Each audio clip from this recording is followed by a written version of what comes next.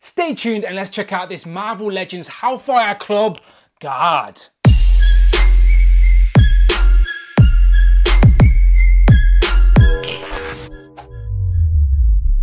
Pow and welcome back to the channel, Dan Who Reviews. As always, my name is Dan W. Make sure you are following me on Instagram at It's Dan Who. Today I surprisingly have this brand new Marvel Legends Hellfire Club Guard, as it says on the box, aka the Hellfire Club Goon, that hasn't even been announced yet. So I randomly found this in Forbidden Planet in the UK today. This figure hasn't even been announced officially by Hasbro yet. So it's very rare we see things for the first time on the shelves, especially in the UK. So that's a win for us over here. I believe in the US this will be a Hasbro Pulse exclusive, but again, it's not been announced. We do not know that for sure. So there he is on the table. As I said, it says Hellfire Club Guard.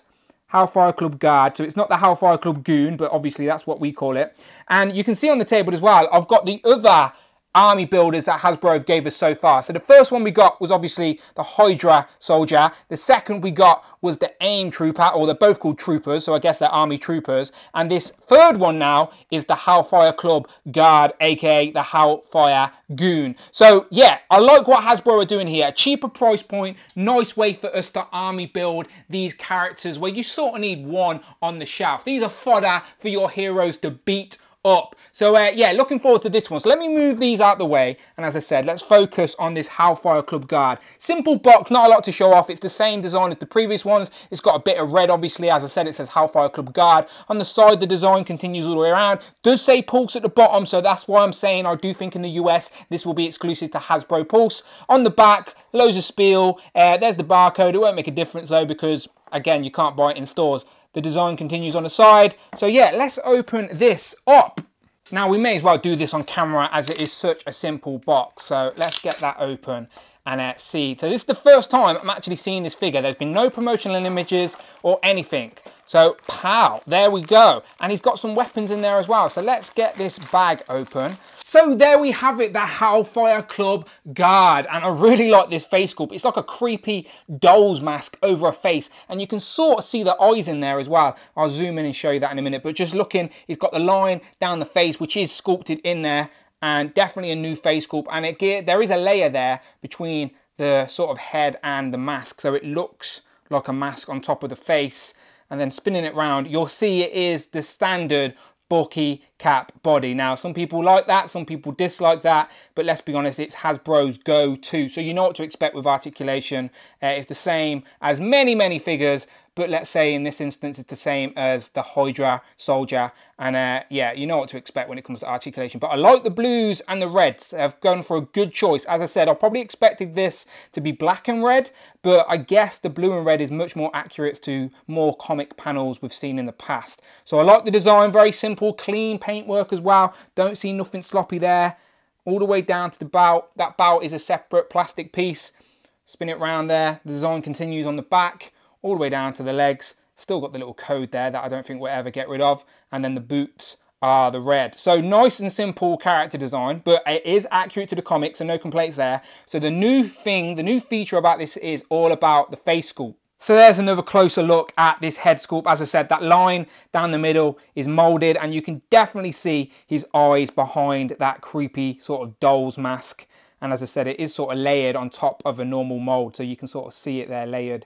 Nothing on the back, but those eyes are definitely there. Creepy, but looks good.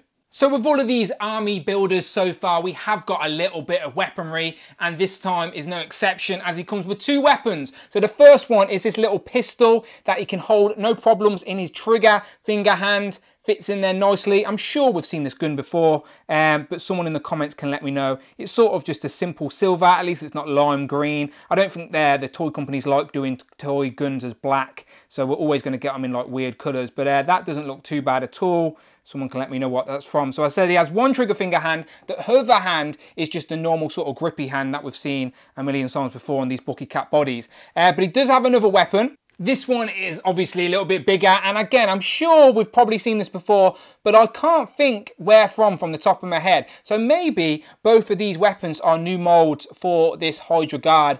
I'm not 100% sure. As I said, help me out in the comments below. But this one's decent. You can hold it with the second hand. You just have to squeeze the hand around like that, as you know what to do. And then you can get him posed up, holding it, looking after the Hellfire Club as always. But yeah, that looks decent enough. As I said, there's the sculpt.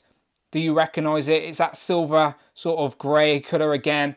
Both guns moulded the same, and he can hold it in the trigger finger hand, no problem at all. So yeah, not bad. Ignore me, as I got these figures out for comparison, I've realised the Hydra Soldier came with the exact same guns as this Hellfire Guard. So they are the same guns, both the big and the small gun are the same, just a different colour. Moving into comparisons, here's the first and most obvious comparison. So here we have the Hellfire Guard compared to the Hydra Trooper and the AIM Trooper. So all three of these were Hasbro Pulse exclusives in the US, and they are very much catered towards the collecting community, people who want to army build, ACBA, all of that good stuff, and they're available at that cheaper price point. So no Build-A-Figure pieces, not many accessories, but they are catered towards the collecting community, and I think Hasbro are doing a great job. I like that we're getting a new character, as let's be honest, we probably all would have guessed the third one would have going to be some sort of shield agent. I'd still like a shield agent army builder, or maybe a female shield agent, but we shall see what the future holds. Let me know in the comments below, what would you want the fourth army builder to be?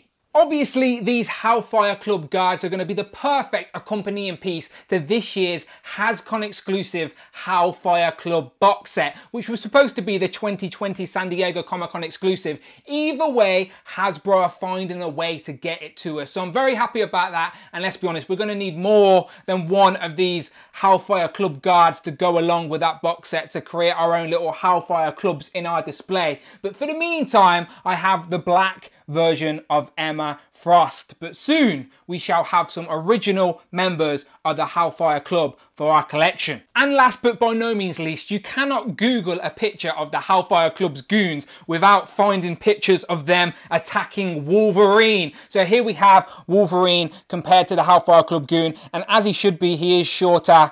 So you can imagine having 8 or so of these attacking Wolverine would create a very nice display. As I said, the ACBA community are going to love these Hellfire Guards. But yes, go very nicely with Wolverine. Again, really liking how the colours pop. So yeah, there we have Wolverine, Hellfire Guard. Who wins? Now, I don't usually go over articulation, but considering this may be the first review, I thought I'd quickly go through it. So let's see what we can do. He can crunch that far forward, which is pretty good, and that far back. So again, he can get punched in the face, and you can have him reacting that way. Arms will go up to 90 perfectly, double jointed elbows, bicep swivel as well, no problem. Both of the wrists have a joint that goes in and out rather than up and down, which is a little bit disappointing for gun trigger hands, but oh wow. There is a waist swivel as well. I guess you could move the belt up to hide that waist swivel if you want to, like that, and that works out pretty well. I probably should have done that at the start of the video. There's swivel at the top of the thigh, no problem. Double jointed knees, which is not bad at all. There's a boot cut, which is hidden by the red of the boots, and then an ankle pivot as well. So as I said, for a bookie cat body, you get a decent amount of articulation for an action figure. You can't really be mad. I know they have got better books these days, but as a go-to, the bookie cap has been good to us, and yeah, I'm not mad. He looks up quite a bit as well, by the way. I forgot to mention that. He will look up and he can bury his chin, and then of course there's swivel all the way around for the head. So yeah, decent range. So there we have it. First quick look at this brand new Marvel Legends Hellfire Club Guard, aka Goon. And I always like adding new characters to the display, and we're yet to have this in figure form. And it's crazy to think by the end of the month we're going to have a very nice Hellfire Club section of our display with these new figures coming out. So obviously you're going to need more than one of these guys. So you let me know in the comments below, how many Hellfire Club Guards